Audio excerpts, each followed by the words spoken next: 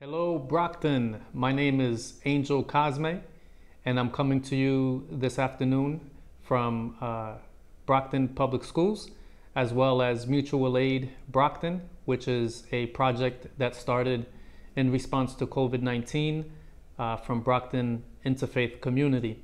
So I want to talk a little bit about some of the work that's being done in those groups. The first I'll start out with is the Mutual Aid Program. We launched the mutual aid program as of April of this year, and we have a Facebook page where we share resources for the community. It's a space where people can ask for a number of different things that they may be in need of. For example, if someone needed diapers, you can post on the page, and hopefully the community will respond and has been responding to such requests. Everything from refrigerators to food needs. It's just a space, a platform where the community can support one another. So to check that out, you can go to Mutual Aid Brockton on Facebook. We are also distributing food. We have a food distribution happening on Thursday at Restoration Church, likely from around 11 to 1:30 p.m. at 661 Center Street.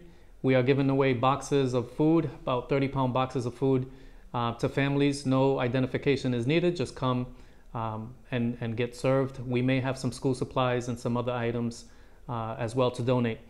The second thing I wanted to mention is my role in Brockton Public Schools as community and family support specialist.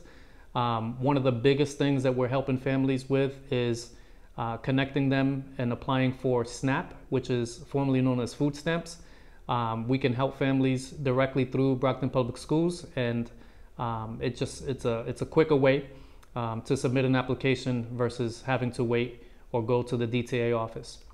So information on that, you can call 508-942-1088. You can also email BPS 4 families. So it's BPS4families at bpsma.org. If you have any questions for the mutual aid, you can email mutualaid@brocktoninterfaith.org. This is Angel Cosme, and don't forget to submit the census. We have until the end of the month to submit the census, and also it's an election year, so definitely you want to register to vote. We'll be doing census and voter registration at our distribution on Thursday as well. Thank you for your time, Brockton.